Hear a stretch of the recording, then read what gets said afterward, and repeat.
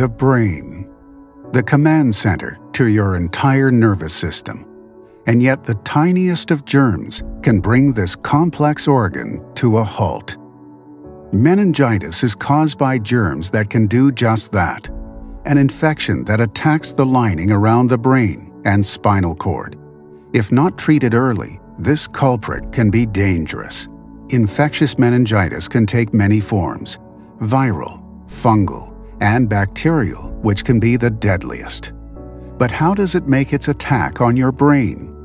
When bacteria gets near your face or in your mouth, they can break through the protective lining of your nose and throat. At this point, they can multiply at an alarming rate, infecting the bloodstream. The infection can spread to the meninges, a protective layer of tissue that pads your brain and spinal cord. This layer expands when fighting the infection. However, while it is protecting your brain, your body can suffer.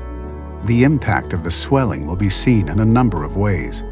The inflammation produces a fever or headache. It can also interfere with memory and concentration. You may experience sensitivity to light. Muscles can ache, possibly a stiff neck. Bleeding under the skin can look like a rash. Things become most serious when the bacteria crosses the blood-brain barrier. This could mean more inflammation and swelling around the brain.